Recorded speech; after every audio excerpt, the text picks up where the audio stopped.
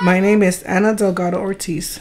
I was born in Puerto Rico, and at the age of 6, we moved to Chicago. We lived in Chicago for 1 year, and then after that we moved to the Bronx, New York, to Fulton Avenue. I was raised by a single mother. My mother worked. She came to this country, she worked all her life. And the living conditions, they were okay. And then my mom got an apartment, like a few blocks away from my uncle. And we were living okay.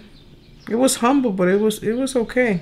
We had what we needed. I met Ray Sr. in elementary school. That's where I met him. I was born in Caguas, Puerto Rico, and moved to the Bronx, New York in 1969. We were living in the South Bronx, Claremont Avenue. Well, actually, it was Kelly Street.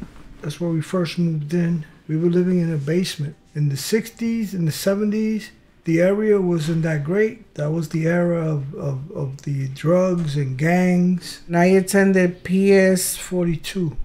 It was elementary. I went there from kindergarten to the 2nd grade. He was friendly, but I didn't pay attention to him. He had red hair.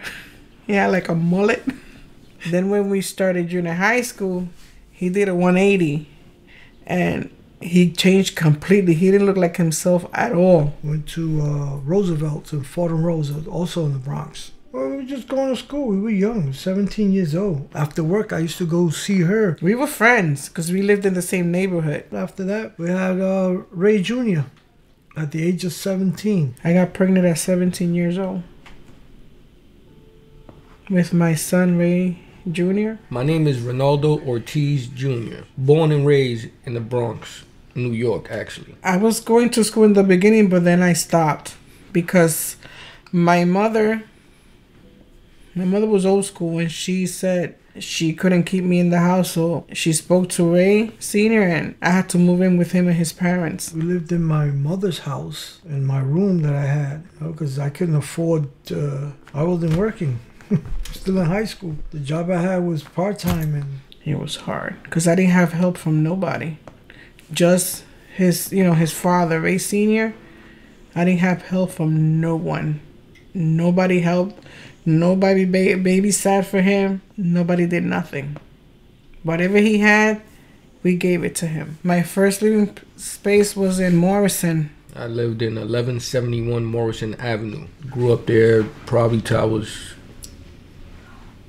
10. I got on public assistance. Color money, not European money. I mean, I'm not ashamed to say it. I got on public assistance. They didn't give me much because they didn't give you much, but his father, Ray Sr., always worked. The second child came, he was tight. My name is Jessica Ortiz. I was 19 years old when I had Jessie. I definitely was born in the Bronx, born and raised. It was hard. 2 babies, especially like when I needed to step out to do anything, I had to bring both of them with me. Growing up in the Bronx at that time, you talking about, late 80s, 90s. Wow, it was a lot because at that time that we had them. We lived in the hood, if you could call it. The crack was,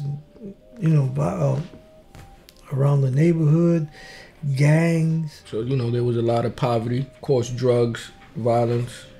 Not like what you see in the movies, not like that, but at that time in the late 80s, early 90s, we had to worry about coming across needles and stuff in the playgrounds. So my mom's always made sure she would go on the playground and make sure everything was cleared out before we got on any swings or run around or anything like that. My parents were very strict when it came to me being outside because where we lived at, My kids never stepped out of the house without me or their father, Ray Sr. They were not able to go outside on their own. I kept them upstairs because I was afraid that something would happen. The obstacles living in the Bronx were just trying not to get in trouble, not to get caught up in the street. You outside, you're going to get in trouble. The gangs, selling drugs, doing things that you're not supposed to. It was very easy to do that. You have access to a lot of things that you shouldn't have growing up in the Bronx. And then things started getting better. I was able to own my own tractor trailer, making much more money. Then Charles also came into the picture. My name is Charles Ortiz. Charlie O was born On August 27th, 1988, Bronx, New York. We were still living in the Bronx in that one-bedroom apartment until we got our own home. I was able to buy my own home, a 3-family home in the Bronx by Noble Avenue. I started living in Lafayette and Noble at 8 years old. I moved to Lafayette and Noble right after my freshman year in high school. Lafayette and Noble's our old neighborhood, right? Morrison is not that far, and I grew up in Bronxdale Projects where my grandmother lives, and or she used to live, a few blocks away. So, it was like coming back to the neighborhood. Plus, everybody then had their own room. It was a new area, still in the hood, but it was a new area. and we've been here after that. Again, I was excited. I had my sister, but now I got a little brother. We came from here, and we're up here. One thing I can say about my brother, he's a talented individual. He's very artistic. I started designing clothes at 12 years old. My older brother started helping me around like 13 because he actually liked some of the designs. The first actual piece that me and him designed together was 9/11 burgundy and beige button-up t-shirt.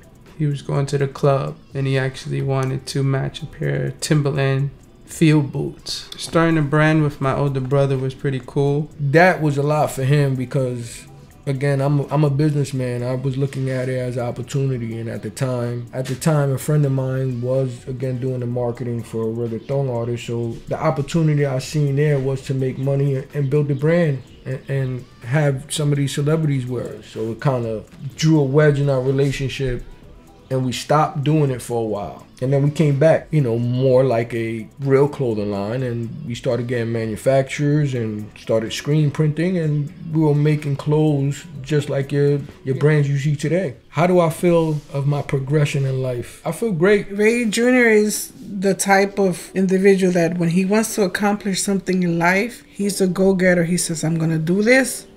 He does it. I have family members my age. I have people, I grew up around, and I see them to this day, and they're still in the same position that they were 20 years ago. There's nothing wrong with that, but for me, I'm always trying to progress. The chain is broken. When we came here, we were immigrants. Let's say not had a lot of resources. So now the outcome of him is going to come out in my grandkids and the next generation and the next generation and the next generation. It's going to be different. He's a firstborn, so everybody got to follow in his footsteps. He showed me that if you work hard and you, like my other half always say, do what you need to do so you could do what you want to do. I think he became a good man because he takes care of his family. I thank my older brother Ray for being a big brother to me. I am very proud of Ray Jr. being my son. And I'm proud of say to this day, that's my son. I'm proud of my son and what he has accomplished. I'm proud to say that I'm Ray Ortiz Jr.'s mother.